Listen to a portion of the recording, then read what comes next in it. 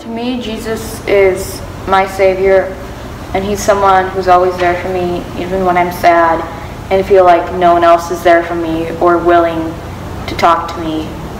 He'll always listen. Yeah, I believe that too.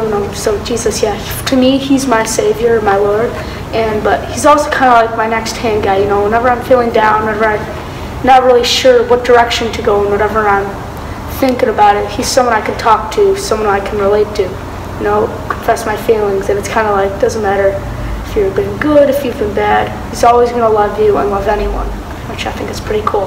He's like a consultant you can like talk to whenever you're feeling distressed or you need to rant about something. Yeah, he's... To me, of course, Jesus is our Lord and Savior, and also I know that He will always love you and forgive you no matter what bad things you do. He will always be there, and yeah. Well, God and Jesus to me, there's people I can talk to, and well, yes, He's my Savior.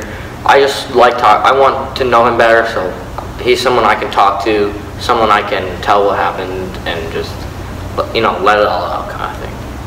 To me, Jesus is our Savior and your best friend that you can tell anything to, and He'll help you through anything.